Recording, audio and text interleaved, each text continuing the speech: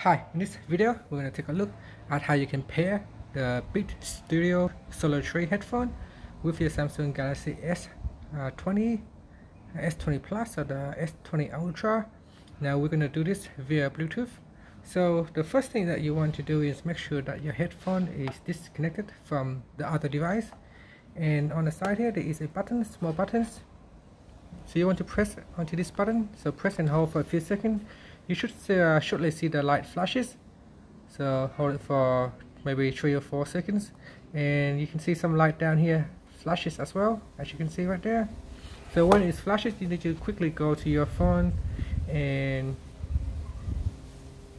then go down and tap on the settings icon, then tap on connections, then tap on Bluetooth, and make sure that it's shown here. If it doesn't show, you might need to press it again. You do have to be quick, otherwise it will go away. So just press and hold to the buttons for a few seconds. So I would suggest that you go into this page first, into the Bluetooth settings page, and then press on to your connect buttons or the power buttons for a few seconds. So just press and hold.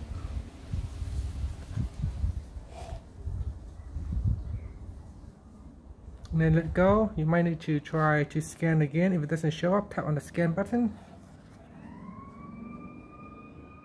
And shortly you can see it shows in the list here.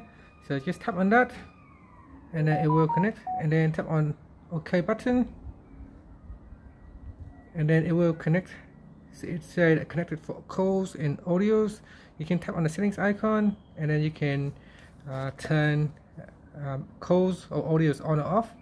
So if you want to use it only for listening to music, you can switch off call. If you want to use it for both, you can leave both of them on. And then from here you can open up say YouTube app and listen to music, and all the audio will come through your Beat Studio headphone.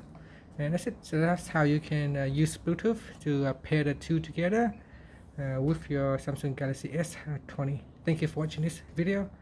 Please subscribe to my channel for more videos.